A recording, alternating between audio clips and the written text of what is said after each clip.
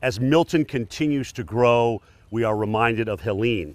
Debris piles everywhere, hundreds, maybe thousands of these, where people have had to come in and rip things out of their homes. The big question is Milton going to the north of Tampa or to the south? Makes a big difference in the surge, but maybe not the wind. We could see winds of Category 3 strength, so well over 110, 120 miles per hour. And check this out. All this debris sitting out here becomes projectiles with wind like that. So whether it's the water that allows all of this to slosh around again and we get a higher storm surge, perhaps doubling, even the wind with a storm that goes to our south still makes for a very, very dangerous prospect of getting a lot of this debris blown around and creating new problems. Either way, Tampa Bay needs to be ready. They're going to start shutting down infrastructure here where they're going to try and protect as much of the water and the electricity as they can. And that may be well before the storm even gets here, perhaps starting tomorrow on Tuesday.